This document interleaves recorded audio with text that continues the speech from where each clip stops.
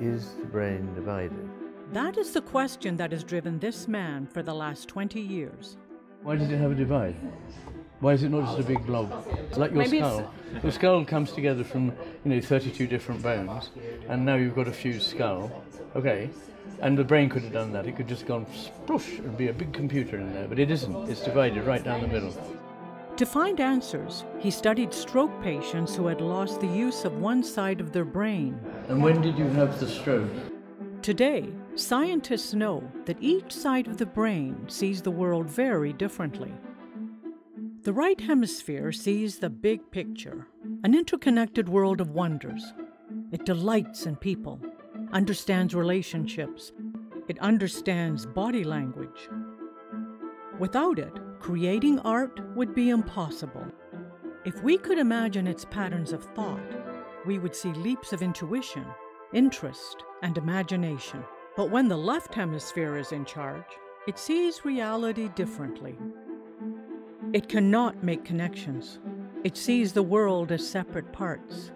Details are important, not relationships. For the left hemisphere, things and people are not unique and individual, but groups that it can organize in a world of rules and bureaucracy. Things that can sort and file into a system.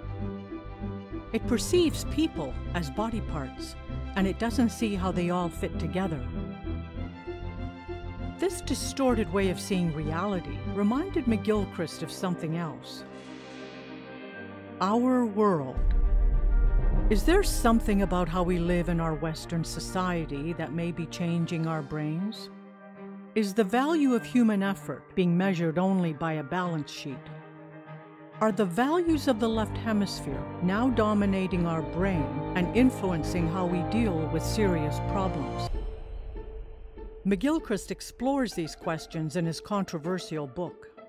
I think The Master and His Emissary was one of the most important books I read in the first decade of this century.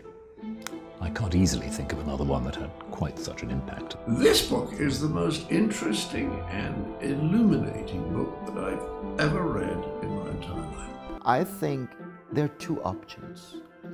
One option is in 30 years it could be the Bible of neuroscientists, or it could be forgotten.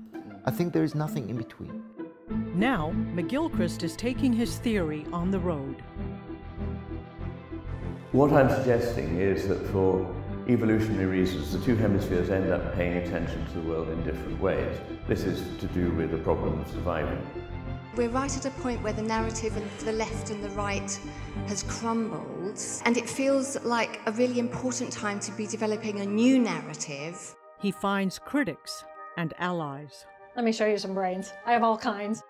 I agree with you completely that our society is completely shifted and skewed to the left, and with that comes the left hemisphere value structure. The left hemisphere manipulates the world. The right hemisphere understands the world. I used to give a lecture, The Left Hemisphere, Don't Leave Home Without It. And that summarized the importance I saw. That's where the heavy-duty lifting comes for our complex cognitive life. This book is taking a selected set of neuroscience findings and trying to relate them to the clinical psychiatric experience. I'm not comfortable with that. What I want to do is to open minds, not close them down. I don't want to do this left hemisphere thing. Okay, we've got 8 bullet points. If we do all these, we'll be okay. Because that's just not the way it is. It needs a whole change of heart and mind.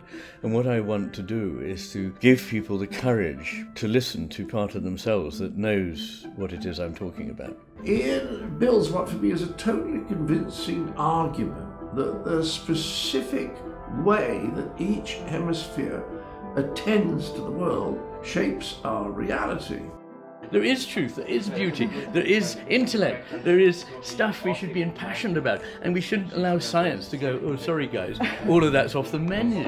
It's not about little things here and there, it's about the whole way we conceive what a human being is, what the world is, and what our relationship with it is. For the first time, the divided brain will take you on a mind-altering voyage. You'll never see the world around you in the same way again.